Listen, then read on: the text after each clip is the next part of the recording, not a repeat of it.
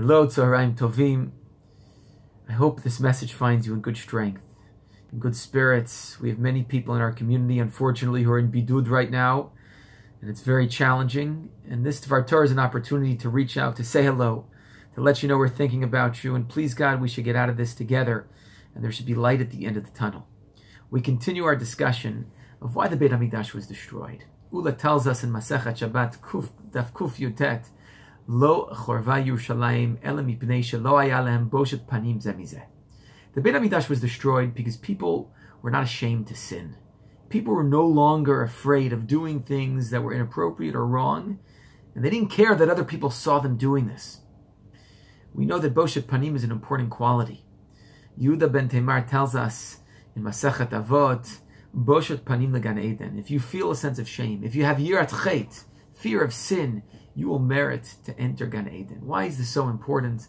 The Maharal explains as follows. When a person sins, if they feel bad about it, if they regret it, if they feel ashamed for what they did because they know HaKadosh Baruch Hu is watching, then there's a path forward. There's a way to fix this. And the sin is less severe. It's less problematic. But if you sin and you don't feel ashamed about it, you don't care that people see you, and you don't feel bad about it at all, then there's no path forward. And this is why the Beit HaMikdash, unfortunately, had to be destroyed. In our society, shame is frowned upon. We're told to be natural, to be free.